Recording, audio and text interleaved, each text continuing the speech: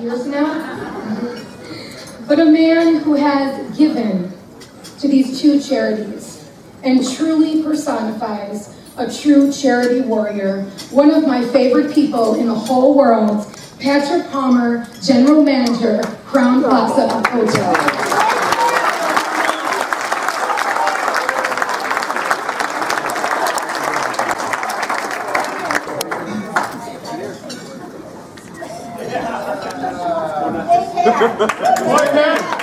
Patrick!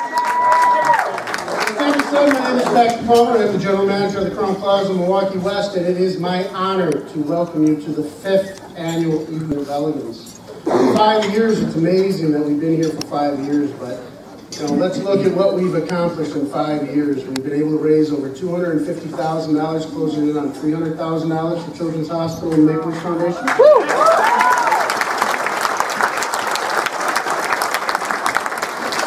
That means we've been able to grant over 20 wishes to sick children in southeastern Wisconsin. And the key to that is there's not $1 of administrative expense that goes into this event. Everything is donated. The flowers, the food, everything is donated from 35 to 40 organizations that come together every year to do the right thing and to make this happen. So we sit here after 5 years and we wonder, how did this happen? I was asked a couple times tonight, how did we get here? How does this happen?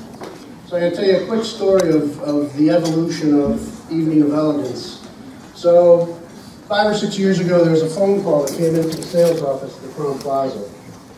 Linda Olson, who was in our sales department, took the call and she said, there's a woman on the line and she spends 150 days a year at Children's Hospital. She wants to do something, she wants to raise money, she wants to make a difference. She was talking to Children's Hospital, and Children's Hospital said, you should call the Crowne Plaza, they would be the ones who could help you. That was the comment that got me engaged, but after knowing Tammy for about 5 years now, I know that might have just been a sales hook, just to get me engaged. So we made an appointment, and Tammy, myself, and the catering manager sat down in the lobby, the three of us, and we started talking. And after about 10 minutes, I had to decide whether I was talking to the most crazy woman I've ever met, or the most caring, giving, charitable person I've ever met. So as that's rolling around my head, the famous Tammy Flynn binder comes out. I don't know how many of you have engaged with Tammy, but she has this binder. This binder comes out, and she starts pulling out stuff, and I know, Mark, that Baden, I know this color scheme, I know this TV channel, I know this, and she starts flailing. It's almost like she's hypnotizing you to get you to do what she wants you to do. So after about 45 minutes, I said, Tammy, I get it, we're in. I think this is a great concept, we can make it happen, but what specifically are you asking from the Crowne Plaza? And she says, well, I think, your ballroom would be great. If we can hold the event in your ballroom, that would be wonderful. I'm like, okay, I can think about that. And she says, but we've been talking about all these restaurants and this food and stuff, and I think we're going to need wait staff and people and everything. Could you donate your staff? And I'm like, okay. Remember the flailing?